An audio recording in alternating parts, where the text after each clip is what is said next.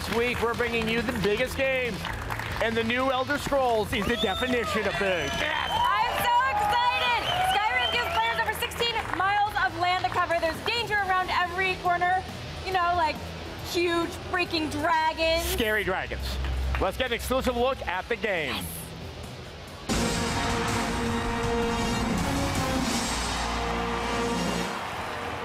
Here to walk us through the next chapter of the Elder Scrolls series is game director at Bethesda, Todd Howard.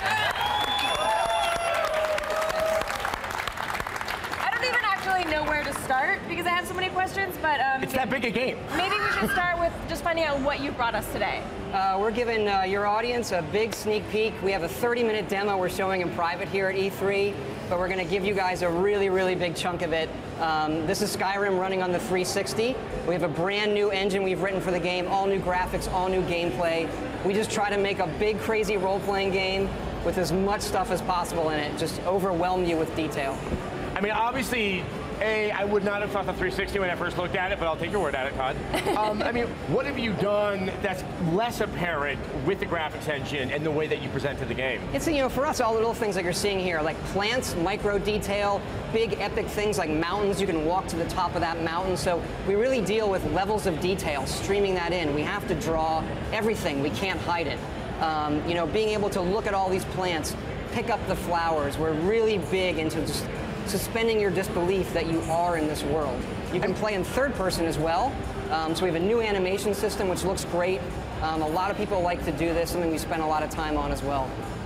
I mean, are you guys just a little bit crazy when it comes to putting those flowers all on the ground? We are crazy. We have a really big team of amazing people at Bethesda, the group that did Morrowind, Oblivion, then Fallout 3. And after Fallout 3, we jumped on this, and we just wanted to make, you know, hey, let's throw the stone as far as we can. And so you have a sort of a new AI system as well.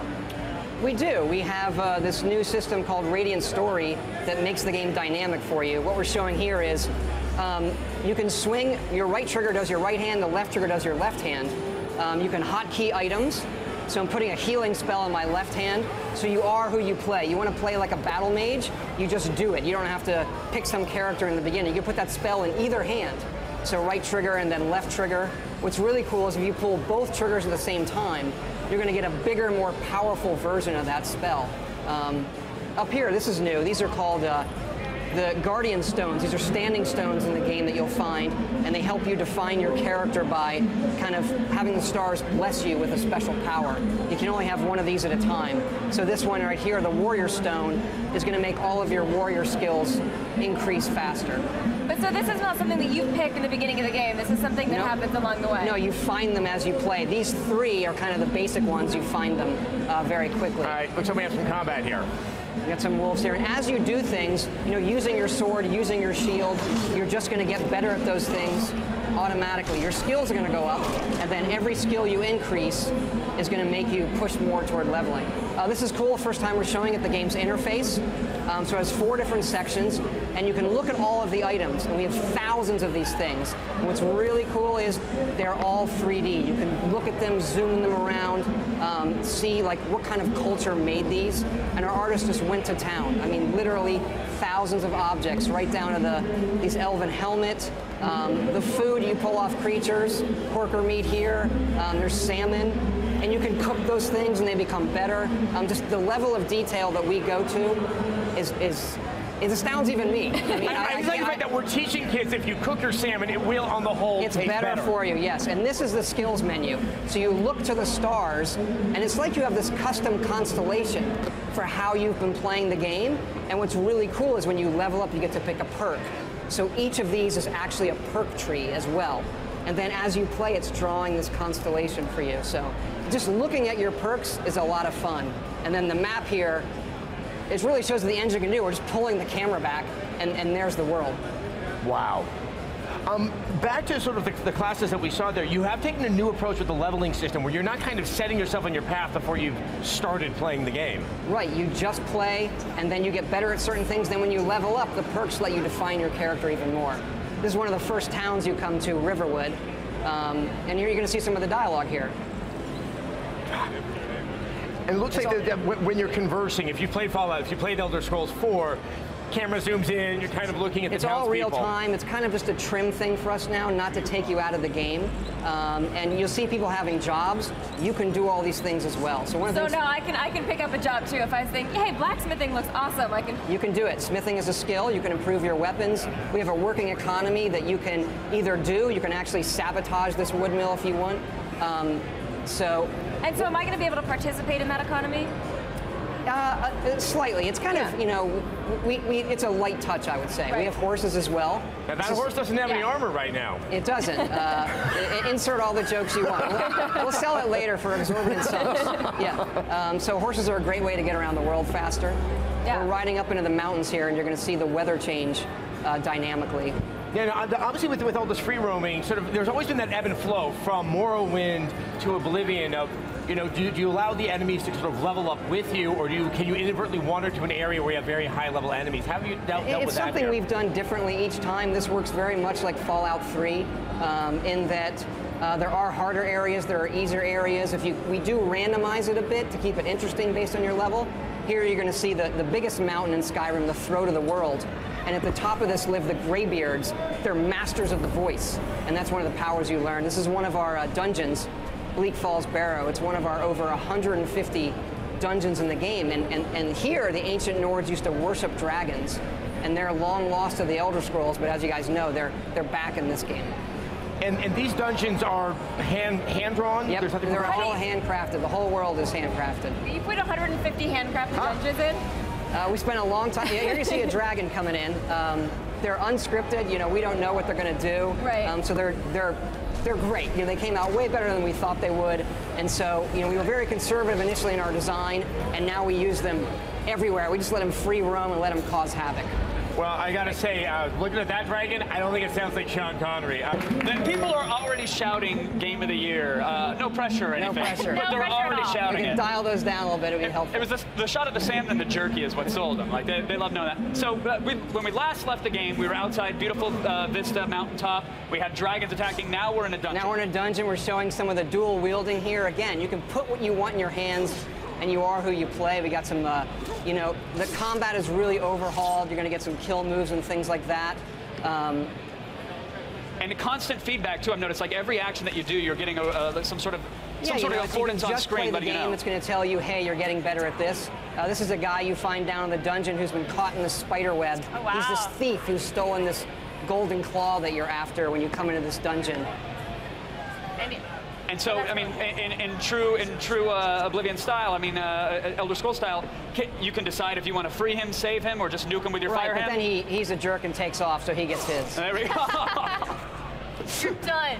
Love it. And then down in here, this Nordic ruin there are Draugr. These are undead ancient Nord warriors who are buried in this tomb. And upcoming, you're going to see me use one of the shout powers. So you use the dragon language and shout, and you're going to do this a lot throughout the game.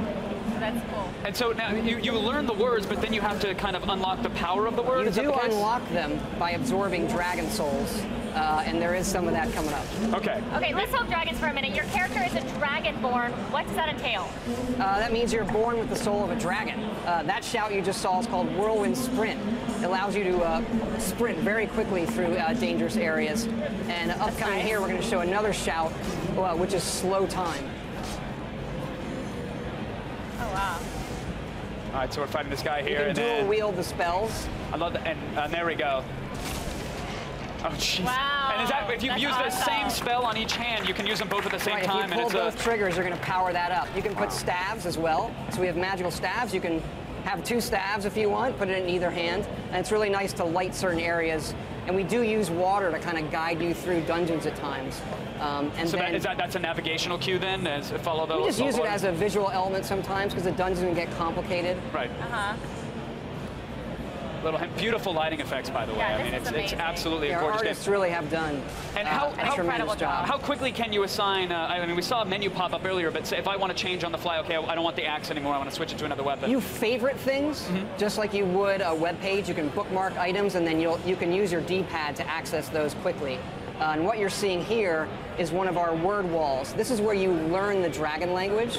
So you'll kind of take the knowledge from it, and then learn this word, and then when you kill dragons, you decide which words you want to unlock, and then use those as shouts. And each shout has 3 levels. And it's the longer you hold the button, the more words you say. Oh, wow. Here's a dragon priest. They're kind of a high-level boss. And will killing him, will we be able to take his soul then and unlock that shout? Or? But he's not a dragon, so I don't absorb his soul. Okay. But it's just, you know, he's a high-level boss. You're going to get better treasure by defeating him. This is incredible. I'm in awe watching these battles already. So good. So there's no mini mart that we can hop to and just purchase dragon souls in bulk. We can't get a satchel, dragon souls. This spell here is called clairvoyance. So if you get that, it'll actually draw a path to your current objective, because our dungeons can get complicated sometimes. So it's a nice way of guiding the player. And with those shouts, you said that there's 3 levels. Does that mean we have to use like 3 souls to unlock those levels, or we just hold it and then it powers up those levels? You'd have to have collected 3 souls to get all 3 levels. Is that why this game has over 3 trillion hours of gameplay? Is that? We don't know. We have lots of people, hours? good tools. We spend a lot of time, and the games they end up big. We want to cram it with stuff. Like, here's the tundra. This is this big, wide open grassland in the middle of Skyrim. And not all the creatures are going to attack you on sight. So you have these mammoths who wander the tundra with giants. You see one of our big cities in the distance, Whiterun. Gorgeous. And you can kind of, walk amongst them if you want, unless you, cause trouble. Now, are these guys on a pre-programmed path, or are they random as well? Are they just roaming the side? Some of them are random. Okay. Some of them will set in areas and say, okay, you kind of wander this, and we'll tell them to go hunt or things like that, and they just, they do their thing. Now they're walking right next to you, but then if you turn on them, will they try to attack you? Yeah, I kind of was messing around, so I fight them, and then they're going to fight back. You're going to see me use another shout, which is fire breath. So the fire the dragons breathe, you can learn that as well. Really? Now, there is one of those dragons that we're talking about. Yeah, he's back.